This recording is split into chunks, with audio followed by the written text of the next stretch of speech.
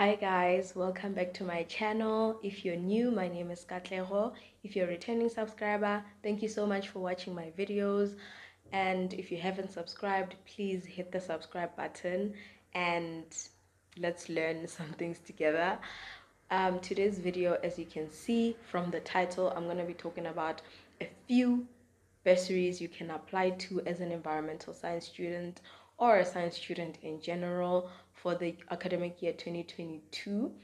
And this is in no way a complete list of bursaries you can apply to. These are only the few that I'm going to mention because they are still open for applications and you can definitely apply for them now.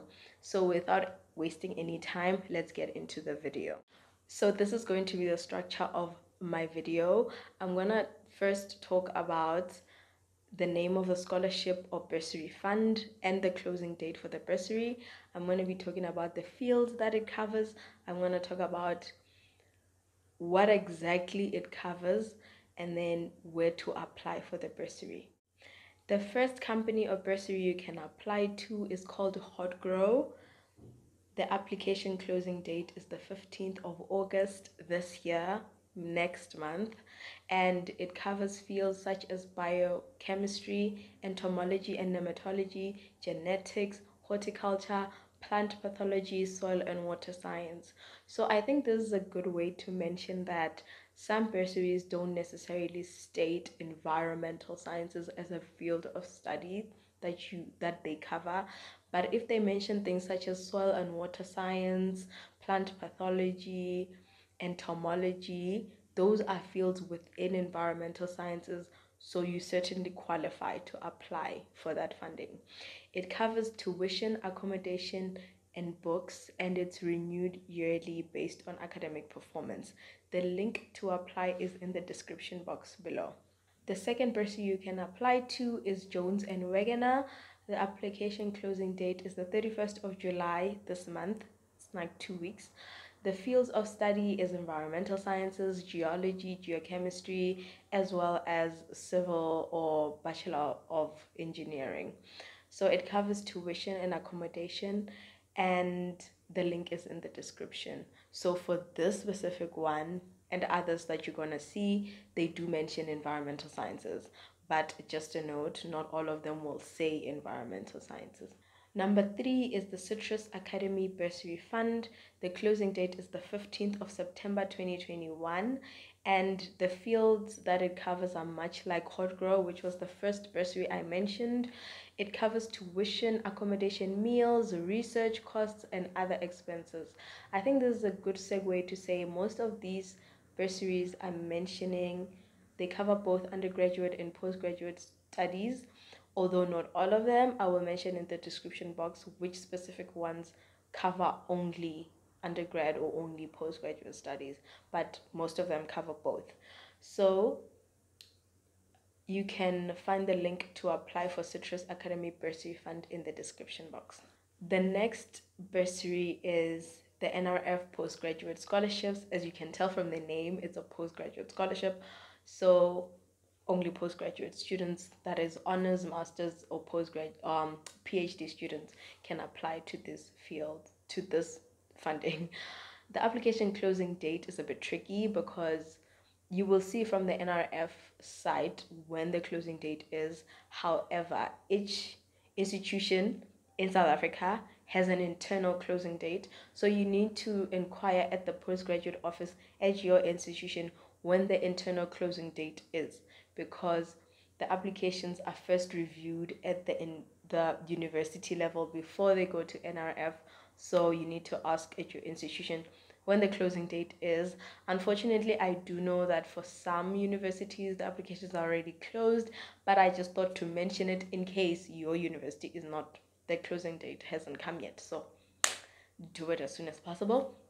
It covers all STEM subjects as well as humanities and social sciences. So everybody who's doing postgrad, everybody essentially qualifies. It covers tuition, accommodation, and a living allowance. So because they've changed the way they do things, I can't really comment because I don't have experience. I'm currently using the NRF scholarship, and the agreement that I was on, they were covering my tuition and accommodation, and whatever money that was left over was considered an allowance. But as things stand, the new agreements, I think they do give you an allowance. They give you an allowance for electronics and stuff like that. So find out. The link for application is in the description box. The next scholarship is Digby Wells Environmental. The application closing date, I am not sure. However, last year it was on the 31st of December. So I thought to just put it here because most likely it hasn't closed if the application for last year was December. So please do check with them when the application closing date is, or just send through your applications. That is what I would do. The fields that it covers are environmental sciences, geography, zoology, soil science, aquatic health, botany, etc. It's Digby Wells Environmental, so it covers anything environmental. It covers tuition and allowance, and the link is in the description box.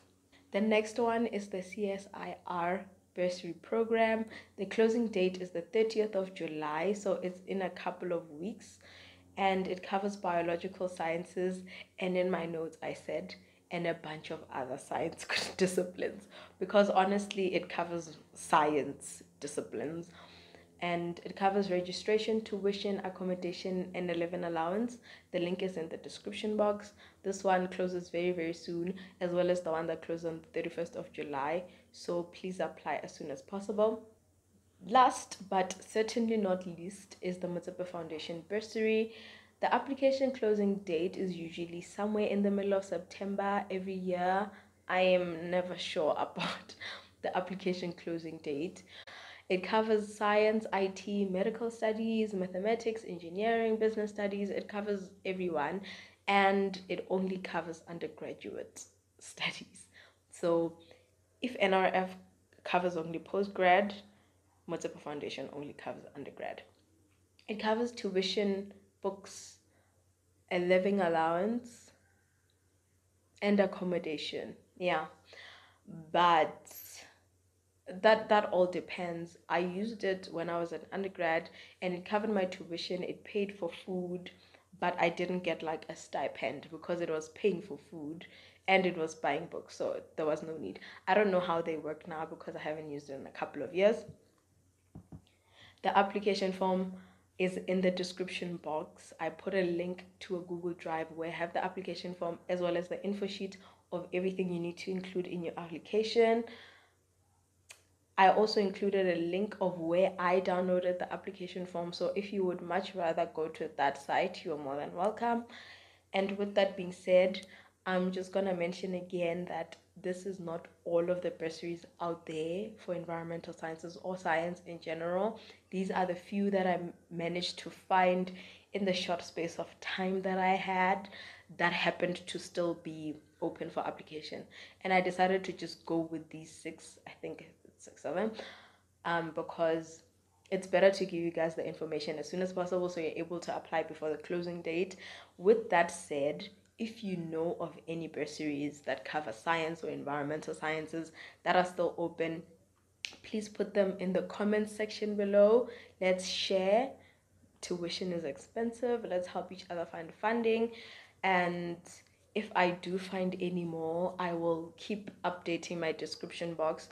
So please do make sure you check it out frequently if you can. Anyway guys, thank you so much for watching my video. Please give it a like, subscribe if you haven't, and please share it with anybody who needs funding, anybody who needs this information, because education is expensive. So let's help each other out. Until my next video, bye.